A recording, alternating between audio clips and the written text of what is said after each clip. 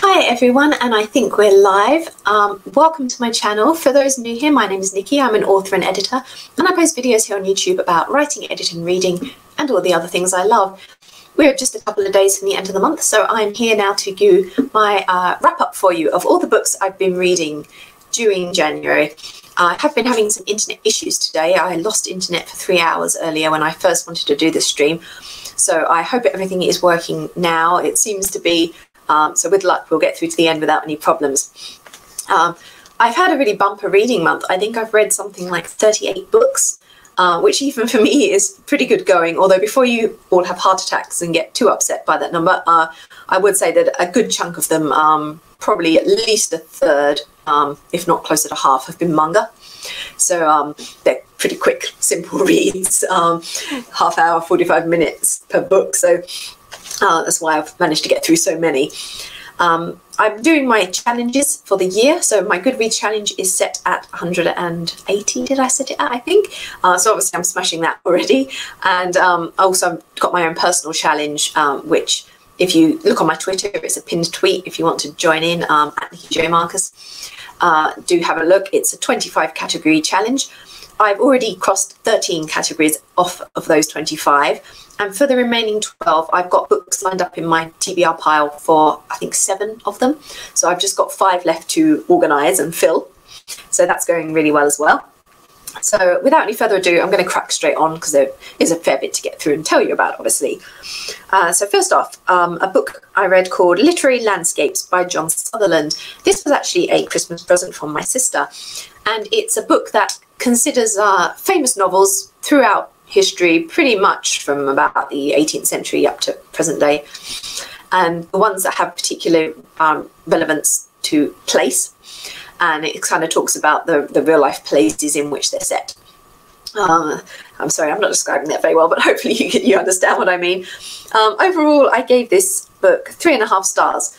There were things I really liked about it. I loved the idea, the concept was brilliant. However, some of the discussion I found a bit just like pointless in some ways. I mean, they made some interesting assertions, like the author was quite convinced that apparently the famous opening line that everyone would know off the top of their heads is from Dickens' Bleak House. And I couldn't quote Dickens' Bleak House's opening off the top of my head. I could maybe do you some Tale of Two Cities or something, but it didn't really seem to me that you could declare that to be the best known and most loved opening of all times. So it did make me frown a little bit, and there was an awful lot, considering it's a finished published work, hard copy book. There were a huge amount of typos and problems with the text, which kept annoying me as well. So that's why it gets 3.5. Otherwise it might have got 4. But it's interesting if you're a big reader and you love the idea of a book that is kind of a top coffee table book you dip into about the places that feature in some of your favourite books, then it's worth taking a look at, definitely. Next up, I read Japanese Tales by Royall Tyler, and this is part of Pantheon's folklore series. I've previously read some of their other ones, and I was interested in this one. I got it for Christmas because I'm interested in Japan at the moment, and I wanted to see some of their folklore and myths. It's a really lovely collection. I gave it 5 stars. It's nicely organised into categories, so you get 5 or 6 stories, say about connected to water or connected to demons, and so the book's kind of split up in that way. There's a really nice mix of tales. There's plenty of action happening in them, plenty of humour. So if you're into folklore and myths, this is a really nice collection to check out. Next up, sticking with Japan, actually, I read Botchan by Natsume Soseki, and this is a fairly famous work. It's described online in most places as the sort of Japanese equivalent of something like Catcher in the Rye, and all the school kids read it at school in Japan and things. And it's about a young man who's just off to make his way in the world. He's just graduated from school himself, and he's gone off to be a teacher in this remote province, and deals with a variety of amusing characters along the way. I gave this 4 stars. It's not a book that I'd rave about and rush to reread 20 million times, but it was hugely enjoyable. I really liked the prose style, the humour. there were some nice introductory notes at the beginning that kind of explain some of the cultural concepts and things in the edition that I have. So I definitely recommend it. I'm trying to read some classics from Japanese literature because I realised I don't actually know that many Japanese authors apart from Haruki Murakami and a few manga authors. So I'm looking through, and because I've been watching Bungo Stray Dogs as well, that's a series in which all the characters are based on famous novelists, and most of the main cast are Japanese novelists, and I'd never heard of most of them. So I'm trying to go through and read some of their works to get a bit of a sense of some of the history of Japanese literature from the sort of 19th, 20th century. Next up, I read the Poisonwood Bible by Barbara Kingsolver, and this was a Christmas gift as well from my good friend Sarah. She really loves this book. For me, it was a mixed bag. I gave it 3.5 stars. I liked the idea of the story, and I absolutely adored the narrative voices. The story is told from the perspective of various characters, many of whom are young girls, a family, they're all sisters. And each of the characters had a very distinctive narrative voice. Even if you hadn't looked at the chapter header, you could tell from the prose which of the daughters was narrating at the time, because they were very distinctive, and that was beautifully done. The prose was nicely written. The thing for me was it just didn't grab me. I never got excited about the story, and I never really came to care for any of the characters, apart from appreciating from a distance their narrative voices. So that's why it's 3.5 stars for me. My friend absolutely adored it. So I think it's just one of those that's going to be a personal taste thing. And I thought it was well written, very well written, but it just didn't captivate me, is the issue. Next up, a series of 3 books I got from NetGalley. First of all, Drawing Manga by Jeannie Lee. 4.5 stars for me. This is a really nice introductory text into drawing manga. I liked that it looked at a lot of different aspects. Some of them books in this genre tend to focus on certain points, but this one had a really good mix of ideas and information. So if you're interested in starting manga, it's definitely one I recommend checking out because it had a lot of really good stuff to offer. Next up, Drawing Faces and Expressions by Diane Cardaci. This was 4 stars. Again, some nice information for beginners. Takes you through all the basic techniques, some good illustrations and examples.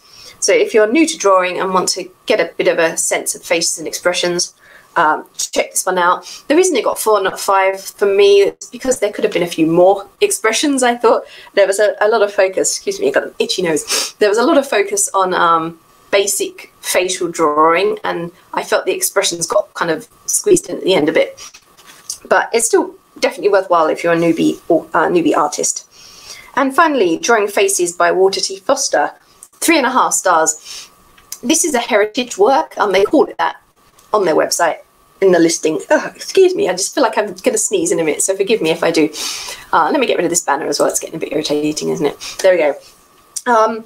It's a heritage work. It's from quite a few years ago, and you really get a sense of that in the illustrations in the book, in the examples, because they are very dated. They look very 50s, 40s, 50s, you know. So I don't know if that's going to appeal to everyone. I mean, the stuff on the technique's fine. That's, you know, universal, works across the time, works across the ages. But for me, the examples are not going to appeal to a lot of modern artists who don't really want to draw in that what looks very old-fashioned now style. Next up, Black Butler Artworks Book 1 by Toboso Yana. 5 stars. I had a bit of drama getting this book. I ordered a copy back in November from eBay, and it was shipped, and it never arrived. And eventually I contacted the seller and managed to get a refund because they didn't have tracking on it, and it was only coming from, it wasn't coming internationally, it was coming from Sydney, and it'd been 6 weeks or so and it hadn't arrived. So I think it was definitely lost somewhere. I was really disappointed, and I was eyeing up a copy on Kinokuniya in Sydney, the store, and I didn't want to get caught up in Christmas postage, so I didn't buy it. But then by the time I went back to look in January, they didn't have it anymore, but they did have the Japanese edition. And this is an artworks book. There's a tiny bit of writing at the back when it talks about the just what each picture, where each picture came from, but essentially it's just artwork. So it doesn't really matter if I get the Japanese edition or the German edition or the English edition. And actually, the Japanese edition turned out to be slightly cheaper. So I got the Japanese edition, and it came, and I was so happy. And it's 5 stars. I mean, beautiful. I'm a huge Black Butler fan, and this is a really nice artwork collection. So now I have both books 1 and 2. In that shipment from Kinokuniya, I also bought, I'm going to talk about these together, the first 2 light novels from Bungo Stray Dogs. So this is, if you've watched any of my TV and film wrap-ups, you'll know I've been watching the anime. So there's the manga, the anime, and there are these series of light novels. So these first 2 I was particularly keen to get because they're Dazai-centered. He's my favourite character. One of them looking at his background in Port Mafia before he joins the Armed Detective Agency, and the other one looking at his early days in the Armed Detective Agency. Both of them are plots that have been done in the anime, so they were familiar stories, but I thought they were nicely written. I mean, they're not going to win Pulitzer Prizes or anything for novel writing, but they're enjoyable tales. If you're a fan of the show and the characters, they're great. You could actually read these even if you don't watch the anime or don't know the manga.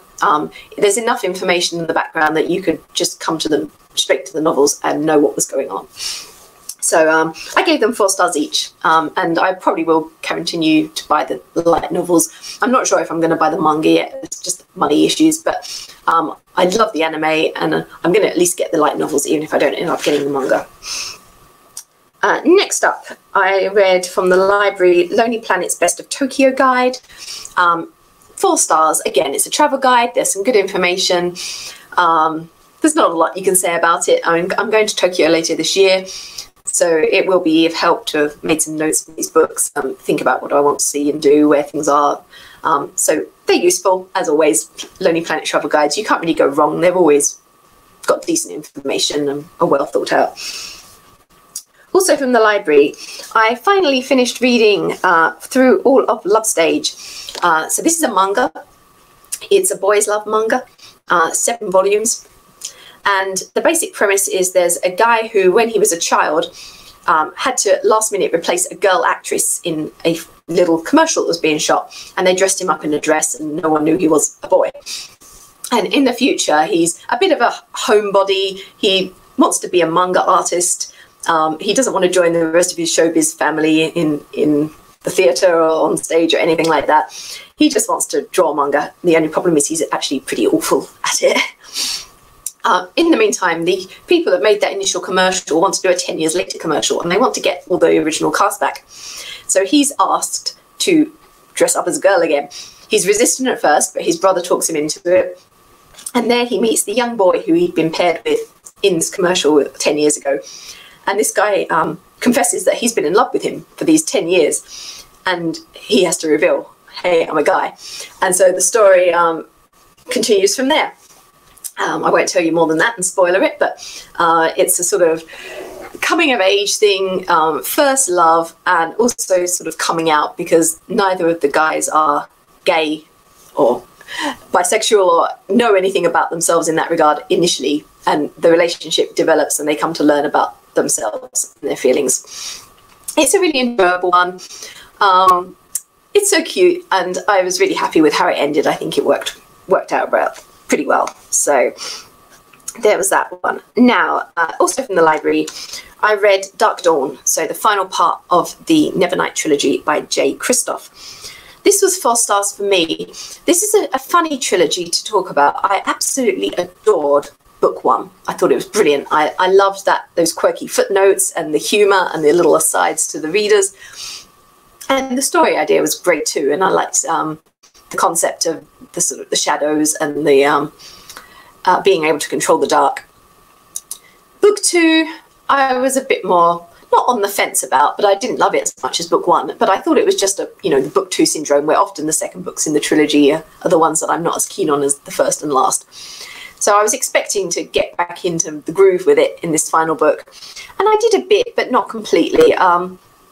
The pacing felt a little bit off in this one. And I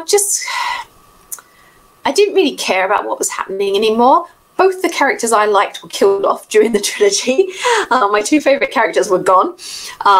One of them very early on in the trilogy, and the second one in this book. So that rather upset me a bit. And look, I didn't dislike it. It's still 4 stars. It was entertaining. I thought things wrapped up mostly well. overall. But for me, books 2 and 3 just didn't have the spark of that first book. Next up, from NetGalley again, I read The Honjin Murders by Seishi Yokomizo. So this is, apparently, this guy is a very well-known murder mystery writer in Japan. And this is the first of his books I've read. I'm not usually a murder mystery reader, but again, because I'm reading all these classic Japanese authors, and this guy's apparently well-known, I thought I'd give it a go. And I did enjoy it in the end. I gave it 4 stars. I thought the murder mystery was well handled, the story was interesting, I didn't guess everything ahead of time, so it kept me on my toes and kept me turning the pages to find out what would happen. And if you're a murder mystery fan, I definitely recommend checking it out as a sort of slightly different cultural murder mystery. Sticking with NetGalley, I read The Thief on the Winged Horse by Kate Mascarenhas. I hope I'm saying that right, sorry if I'm not. This was a 3.5-star read for me. The premise of this one is, it's kind of a magical realism tale, and there's a family who make dolls, and this particular family have the ability to put spells on the dolls so that when you touch a particular doll, depending on what spells have been put on it, you'll feel a certain emotion.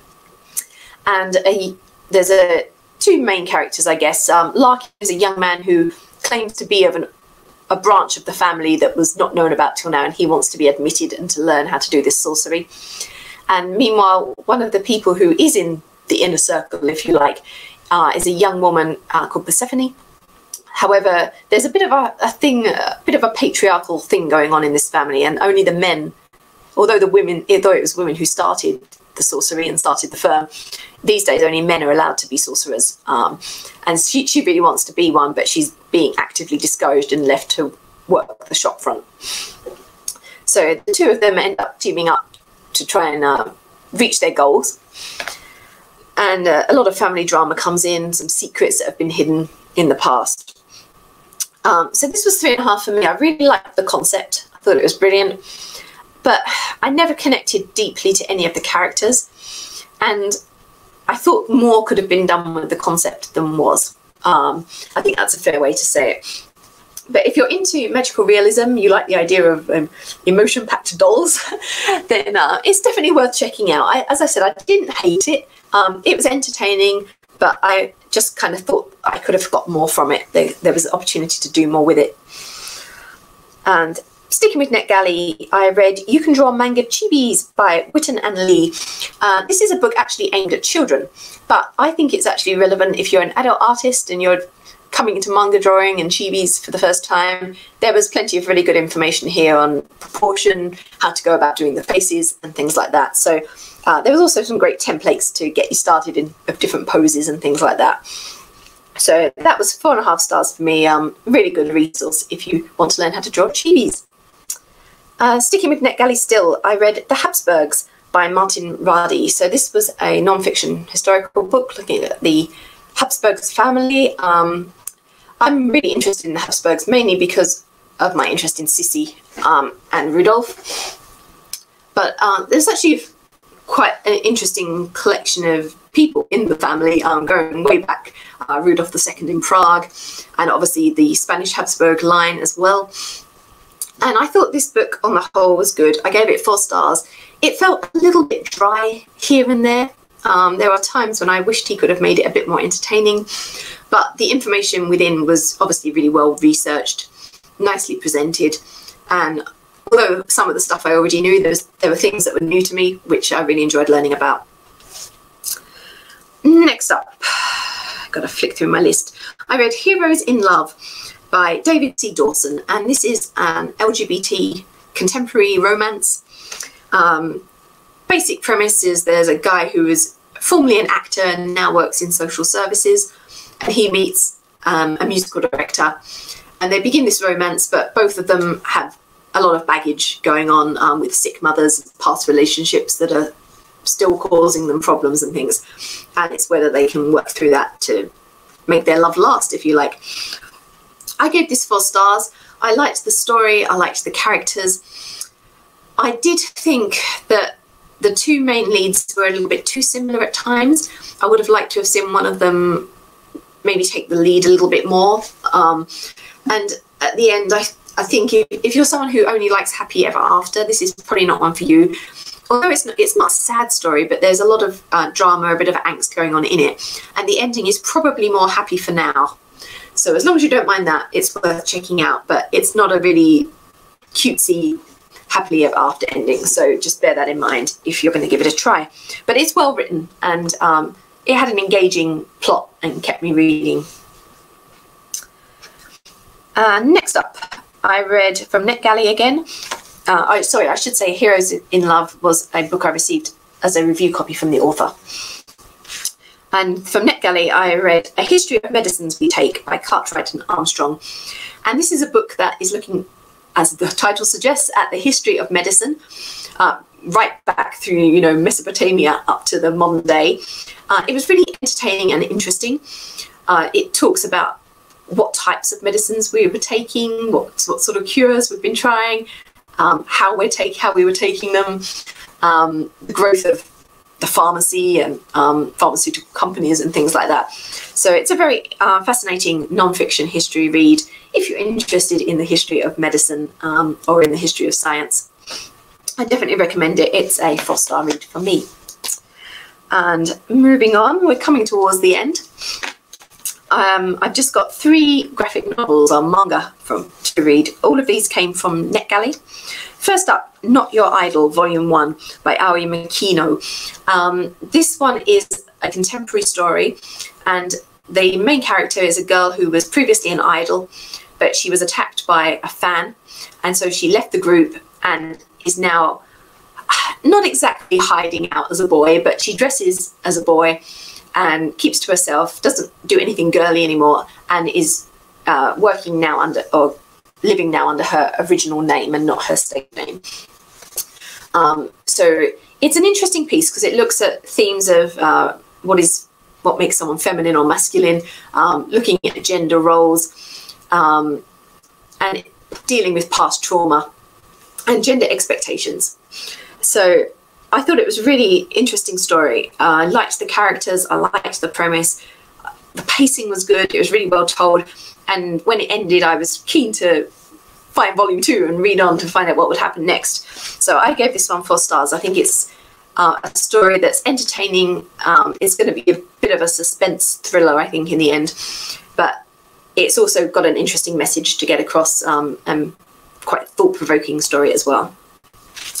Next up, I read Volume 1 of Demon Slayer, Kimetsu no Yaiba by Koiharu Gotoge. I hope I'm saying that one right. I'm not sure about that one. This was a 3.5-star read for me.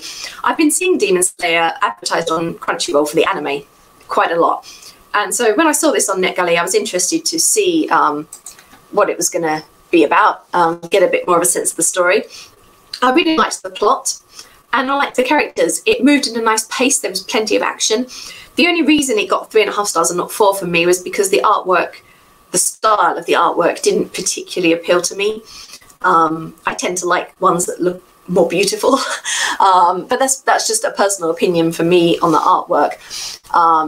The artwork may well appeal to other readers, but certainly the story was very strong, and I'd be interested in reading more, but I wouldn't rush out to buy it. And finally, a shoujo one, Prince Freya, Volume 1 by Keiko Ishihara. And this one was a 4-star read for me. This is a sort of, I'm going to say fantasy historical. We haven't had strong fantasy elements yet, but it has a bit of a fantasy feel about it. It's set in a kind of medieval-ish, European-ish setting. Freya is a young girl who bears a striking resemblance to the prince, and their country is under threat from another nation. And when the prince dies, Freya has to pretend to be him and take on his role to keep things moving. So I liked Freya as a character. She's a bit naive and cowardly and scared at first, but I think there's great potential for her to develop during this story, and for her to come to terms with who she is, and really make strides in moving forward with her life, taking control of things. She's been very passive in the past. The supporting characters are her sort of brothers, and her now new aide, if you like. He's kind of the one who's by her side, bodyguard slash aide. They're all quite intriguing figures, and so I'm interested to see where they would go. And yeah, this was 4 stars. It's definitely one that maybe I won't rush out to buy, but if I get the opportunity to read more, I would like to do so. So, there we go. That was my wrap up. I've got a few manga I'm still ongoing with. Tokyo Ghoul, I've got one on request. I think it's volume 12 on request at the library. I think that's right, is it? Yes, I read 11. After that, I'm going to be waiting for 13 to 16 until the library get them and I can borrow them. So it's going to take a while to finish that one. I'm still reading Loveless. I've got one more volume coming from the library on that. But then I don't think they've got the final volume, so I'm going to need to see if I can find somewhere where I can read those. And I'm also continuing with Platinum End, which I've read up to number 4 now. And I've got 5 to 10 en route. I've bought them from the book depository. They're coming to me, so I'll probably be able to read those during February, which will bring me up to date because volume 11 will come out in a few months' time. Waiting anxiously for the release of volume 29 of Black Butler as well. It came out in Japan at the end of December. There's no news yet on a release date, but I'm hoping by about June, July, it'll be coming out in the English release. So I'll be getting that as soon as it does. That's all for now. I've still got a ton of books here to read. I think there's something like 25, 26 or so sitting in my TBR pile. So I shall look forward to getting to a few of those during February. I'll be back again at the end of next month with another of these videos. But of course, you can join me before then with some of my other content here on the vlog. I've got a few tags and things I'm doing during February. Plus, of course, my monthly drama talk live streams with my good friend Alina. The next one of those is on my channel. I'll tell you the date. It will be on the 9th of February, on the Sunday. So I hope you'll join us then. I'll end there for now. Bye, everyone.